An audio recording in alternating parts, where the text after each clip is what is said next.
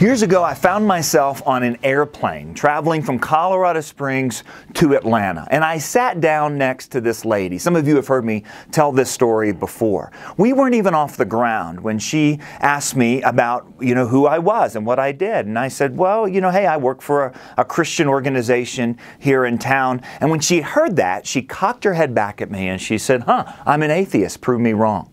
Now, this was the start of a 3-hour flight, which quickly became a 3-hour fight. Now, I know, listen, this is prior to 9/11, where you could talk about religion and politics on airplanes. And by the way, my theory is that if they want to fight, you can fight too. In fact, after about 30 minutes or so, and we were really in the throes of this deep conversation about faith and truth and so on, I just stopped and I said, now listen, are you okay? Because I like these kind of conversations, but I know that I'm weird and I don't want to ruin your day or your flight. So if you want to go to sleep or at least pretend like you're sleeping so you don't have to talk to me, I'm okay. And she was like, are you kidding? I'm having a great time. Are you okay? And so then we ended up fighting for 3 hours. And every 30 minutes we'd stop and check on each other. And we talked about all kinds of things because that's what happens. What you believe about God is what you believe about everything else. And so we talked about morality and history. I think we might have even hit sports and education and so on. But the conversation really launched off right off the bat when she pointed at me and she said, how can you believe in God?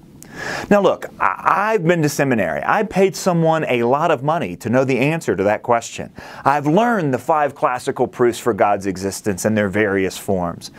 But someone had taught me a very important point. And if you've listened to Breakpoint, if you've listened to me speak, if you've read A Practical Guide to Culture, our book, then you know that this is one of the things that we really emphasize.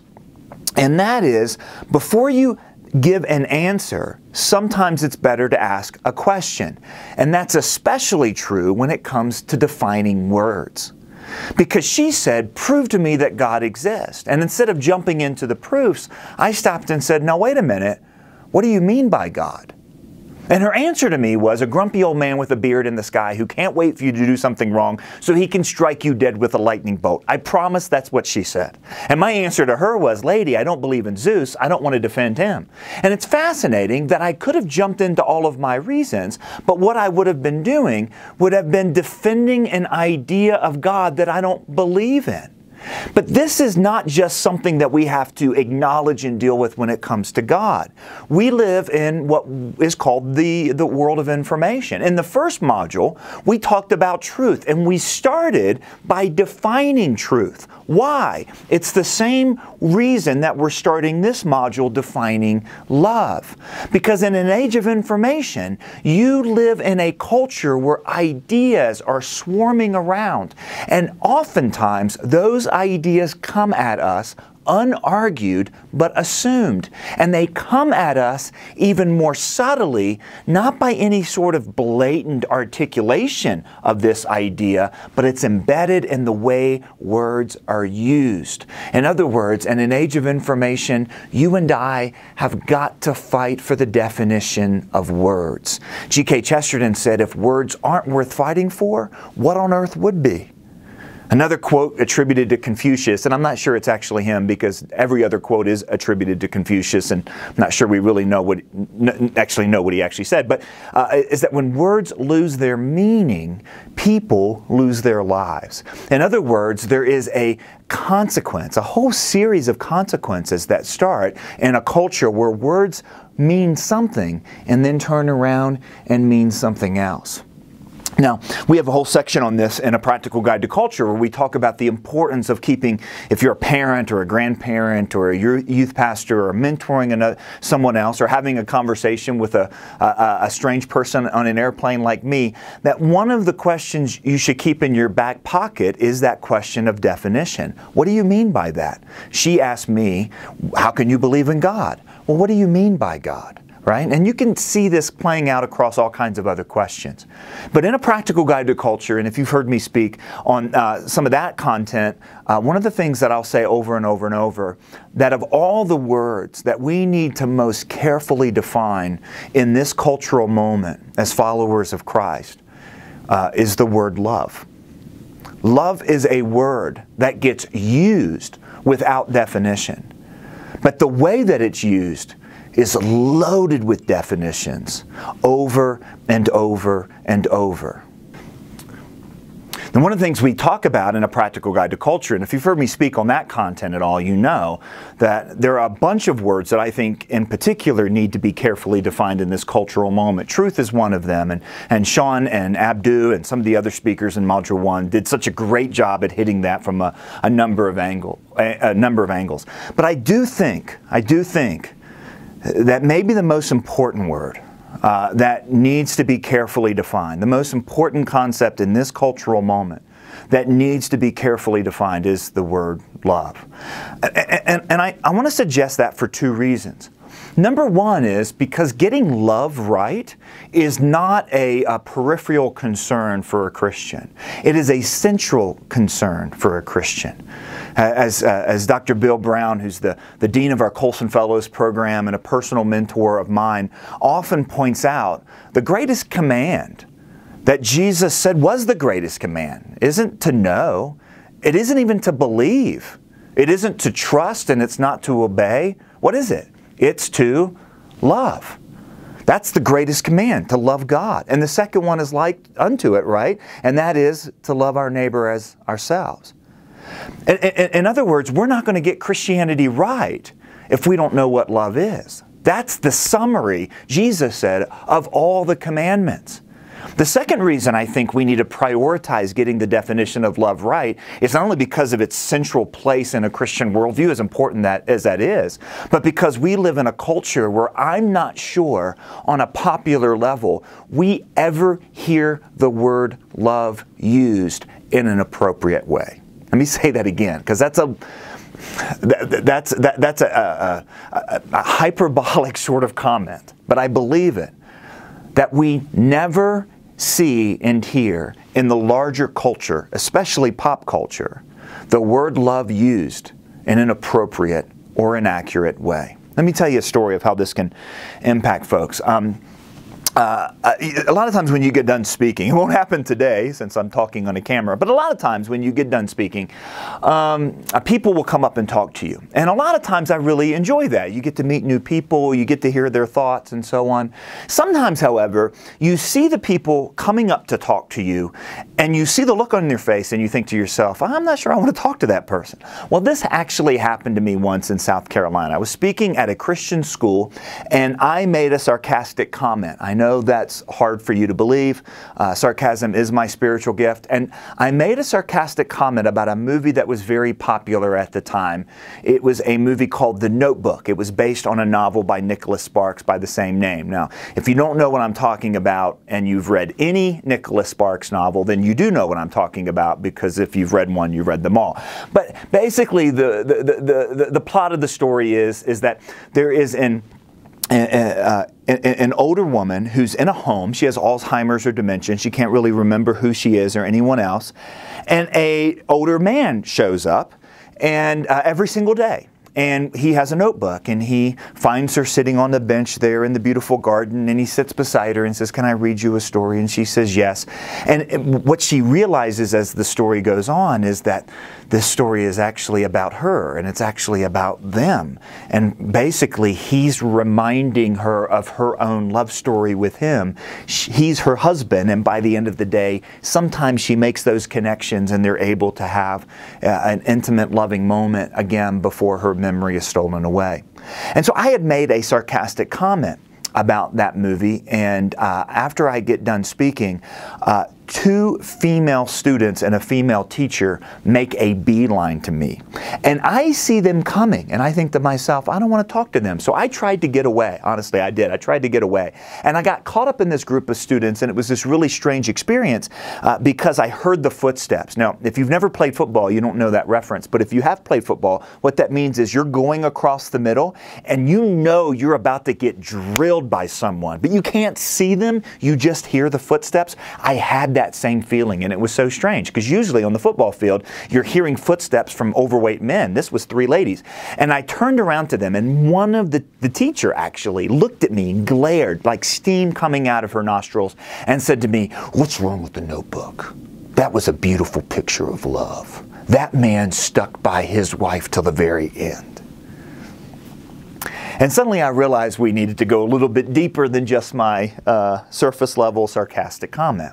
And as I said to her, you're right. What that husband did and showing up every day and actually reading and trying to win her love again was itself an act of love. I said, so the problem wasn't that. The problem was the story that was in the notebook that supposedly brought them to the happy ending. Do you remember that part of it? If you've seen the movie? Basically, their love story that he reads starts way back when they were teenagers. You know, one summer they see each other.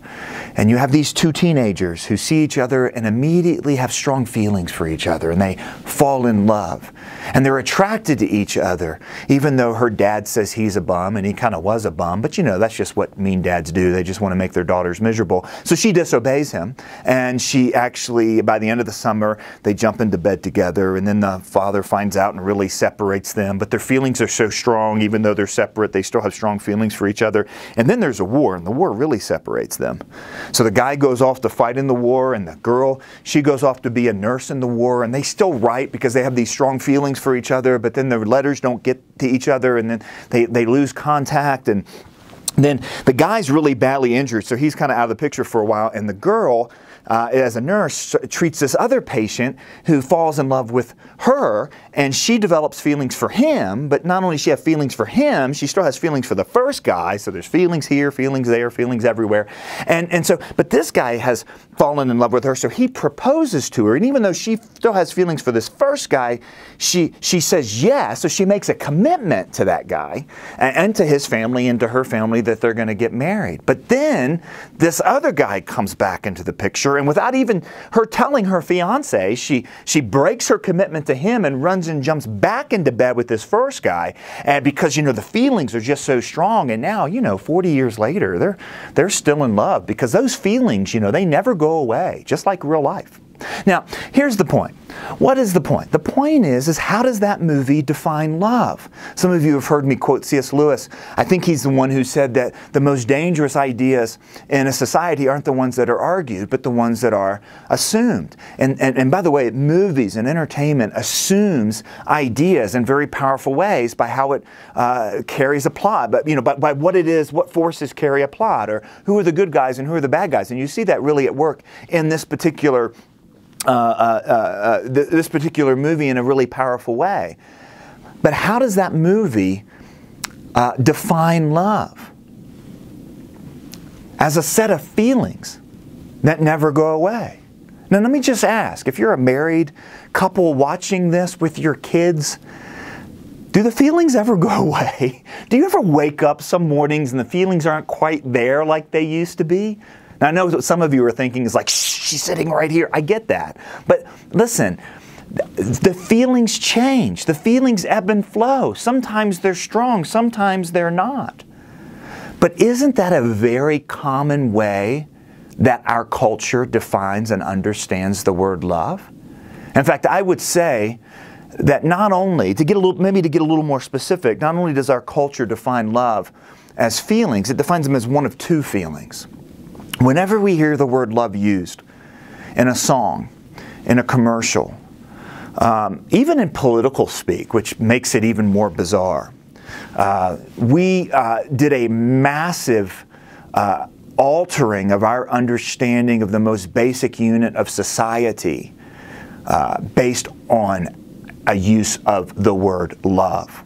So not only does our culture use the word love almost always as nothing more than a feeling, but to get a little bit more specific, what it does is it uses it as one of two feelings. One is either a feeling of sensuality or sexuality, where love is seen as this kind of animal impulse of which I'm not in control over, or the other way, the other sort of feeling is sentimentality, that we define it down as a feeling of almost nostalgia, or but in both cases, and this is what's so interesting, both cases of these feelings, love then, get this, becomes not only a feeling, but it becomes something that happens to us. In other words, like we fell into it, like we fell into a hole, like we've got, you know, kind of no say over the matter whatsoever. So the love is disconnected from the will. And if we disconnect it from the will, then we're disconnecting it from Christian discipleship. Because who on earth decides what they fall into or who they're attracted to or anything like that? It gets completely divorced from any control that we have. And then, if that's what we mean by love, and then by the way, this is what I tell parents and youth pastors and grandparents. Look, if the only way our students have ever heard the word love used is either in a sexual way or a sentimental way, and always as a feeling, never as anything cognitive or willful or under Christian discipline or discipleship or anything like that, what do we think they mean when they say, I love this girl or I love this guy? Or what do we think they mean when they say, I love God, or that God loves me? I mean, do they really think? In fact, by the way, I think that one of the culprits in all this is some of the songs that we sing. And I'm not going to name any song. I get in enough trouble for naming songs that we sing that are heretical. But there are times we sing of God's love as if He has no control over it either. As if it is something that is out of His control and out of our control, and if it's nothing more than He feels very strongly about us. The problem, of course, with all of this is that anyone who has a child knows that if your love for your child never extends beyond an emotion, where you're actually intentionally choosing, I am going to do these sorts of things because I love them. It's for their good, even if they don't know it. It's for their good, even if they don't feel it. It's for their good, even if I don't feel it. Once you have to get into that sort of relationship, suddenly you realize that this small little shriveled understanding of love that we have is just not big enough for really what we need. Not just in our vertical relationship with God, but in our horizontal relationships with one another. And you better believe it. When my daughters come to me and they say, Daddy, I love that boy, the first question that I'm going to ask them is, what do you mean by love? Second question is, what do you mean by boy and where is he? But, you know, what do you mean by love? Because if our categorical imagination of something as central to the human experiment as love, the thing from which most theologians would land on is the reason anything exists at all. It's an expression of God's love. The thing that sets God Himself apart in our Christian Trinitarian understanding, God the Father, God the Son, God the Spirit, from Islam, which denies any sort of community in the Godhead and just sees it as this radical monotheism. But one of the big distinctions there is, what does it mean to say that God is love if there was nothing other than God, if there was no other whatsoever? But in the Trinity, you have God is one and God is other all at the same time. God the Father loved God the Son, and God the Son loved God the Spirit, and God the Spirit loved God the Son and God the Father. You have this inner Trinitarian community that's defined by love. That changes the entire nature of reality, doesn't it? Because in an Islamic conception, God just does love if He wants to. In a Christian understanding, God is love. And therefore, all of His acts, the creation of the world, the punishment of sin, the salvation of the wicked, all of that stuff reflects this non-negotiable concept that it's at the heart of all that is. Man, if we don't know what love is, we're going to get the entire Christian worldview wrong. And as we're going to see in modules here to come, we're going to confuse it with stuff like niceness. We're going to confuse it with silly little shriveled up concepts like tolerance. We're going to confuse love, and we're going to substitute it out and replace it with something that just can't handle the real world of image bearers who are created in His image and in His likeness. And it certainly is not going to be able to handle the fall, the brokenness that exists between image bearers and their God, and between image bearers and themselves, and between image bearers and others, and between image bearers and the created order. We've got to get love right. And that's why I'm just so thrilled to be a part of this module, and especially what you're going to hear next. Because if I'm honest, I'll be honest, I thought to myself, well, we can start with trying to figure out how we've gotten love wrong, but we've got to get love right. And of course, John's really clear on that. He says, if you want to know what love is, this is what love is, not that we loved him, but that he first loved us. So in other words, if we're going to get the notion of love right, we've got to know what it means that God loves us. And I thought to myself, who do I want to hear from to tell me what it means that God loves me?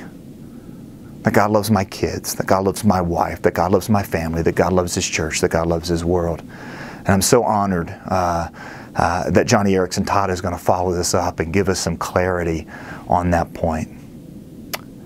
But let's not confuse this magnificent, beautiful concept that's at the center of all that holds the created order together, because it's the emanation of who God Himself is, for something silly like we often confuse it for. We've got to get love right.